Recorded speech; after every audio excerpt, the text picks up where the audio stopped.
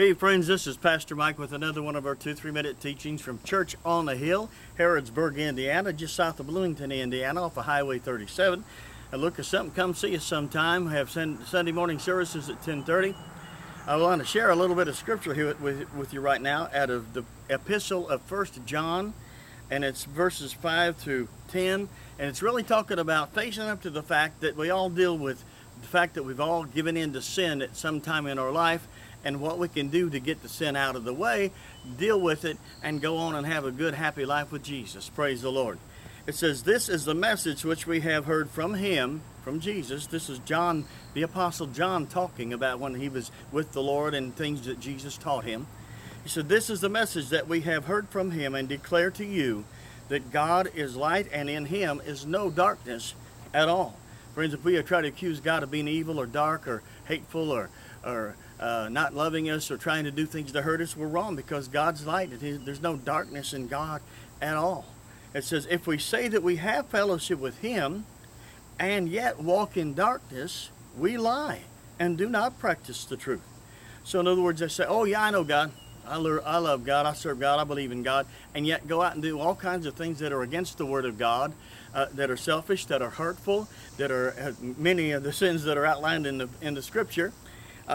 Do all those kind of things. He says there's an inconsistency there. They say, "I love God, I know God," but live a life that says you don't really act as if you know God. That's a problem there, but we got to deal with that. It'll be all right if you'll just deal with it and face up to it and let God help you with it.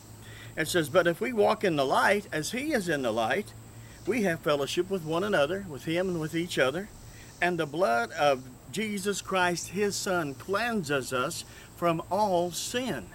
So that if we confess our sins, he's totally willing to forgive us of our sins and cleanse us by the sacrifice of the blood of Jesus Christ that he shed on the cross that day for you and me. Thank God he's raised from the dead as well. Goes on to say in verse 8, "If we say that we have no sin, we deceive ourselves, and the truth is not in us. If we confess our sins, he is faithful and just to forgive us." So you see, if we say, "No, I don't have any sin, I've never sinned, I don't have anything to repent of, I've never been guilty of anything," then we're deceiving ourselves. But if we're willing to face up to the fact that we've fallen short and need the forgiveness of God, and then we deal with it that way, it says here that we'll have fellowship with him, and the blood of Jesus Christ cleanses us from sin.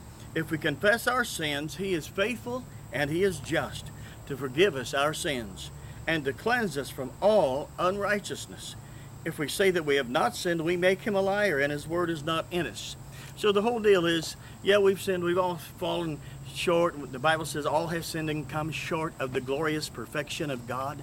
And so because of that, we just have to admit it. Yep, Lord, I messed up, I sinned. You might have lied, you might have stretched the truth, you might have said something mean or hateful to somebody, you might have cheated on something. I don't know. There's just things that people can do that are just that we need to make sure that if we realize we've done wrong, we say, "God, I know that was wrong. Please forgive me." And he'll do it. He'll do it. Say, "In Jesus' name, forgive me." And he'll do it. Well, God bless you, friends. We've got to face up to our sins, but if we do, God will help us. He'll forgive us. He'll give us a clean, fresh start. He'll cleanse us by the blood of his Son, the Lord Jesus Christ. This is Pastor Mike with another one of our 2-3-minute teachings from Church on the Hill in Harrodsburg, Indiana. You see behind me, it's a beautiful place. Come and see us sometime on Sunday morning. Church on the Hill. God bless you.